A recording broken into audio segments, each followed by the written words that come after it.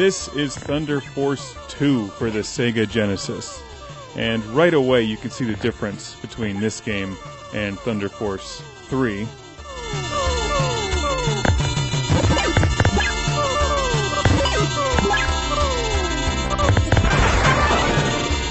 Five words. Light us up.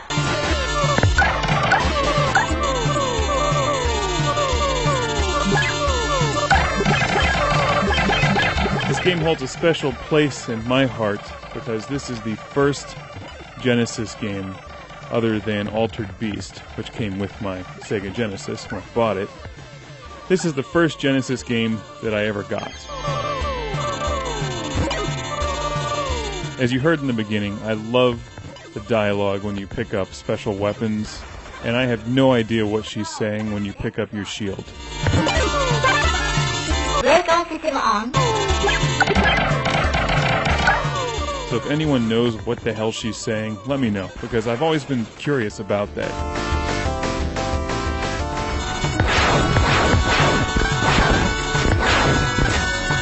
Thunder Force 2 is from Technosoft, the same great company that brought us Thunder Force 3, and also the amazing Herzog Zwei, one of my favorite games of all time. And interestingly enough, this game shares a lot of the same sound effects with Herzog Zwei, and you can hear those throughout. So I wonder if they had the same design team or a lot of the same designers working on these two games simultaneously. Breakout system on. Thunder Force 2 seems like it was a lot of great ideas put together pretty quickly. It's not nearly as well put together as Thunder Force 3. It's just a much rougher game than Thunder Force 3.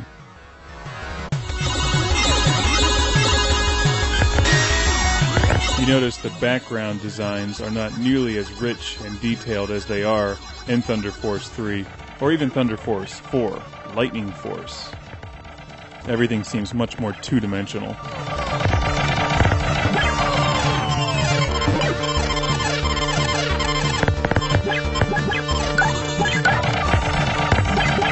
But it's a very unique game for the Genesis, and it's a unique game in general, and a lot of fun to play because of the combination of that overhead shooting mode and the horizontal shooting mode.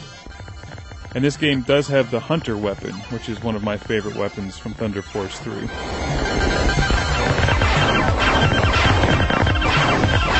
In conclusion, it's obviously an earlier Genesis game.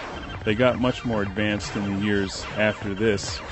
If you like Thunder Force 3 and Gradius and Raiden and those kind of games, you'll love this.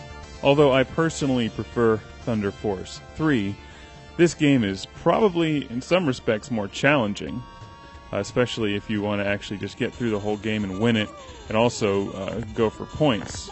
It has a lot of enemies to shoot on the vertical overhead shooting levels that you have to go out and find, or you can just run through the levels really fast. And on the horizontal levels, especially later in the game, they get very, very difficult.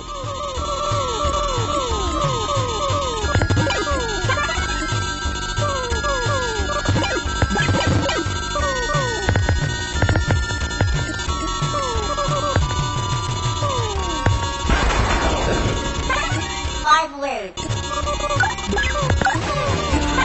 Hunter.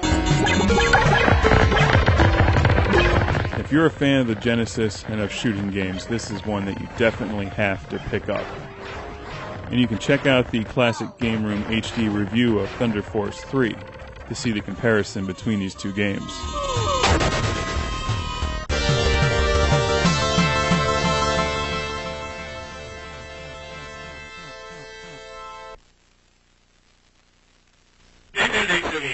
Nada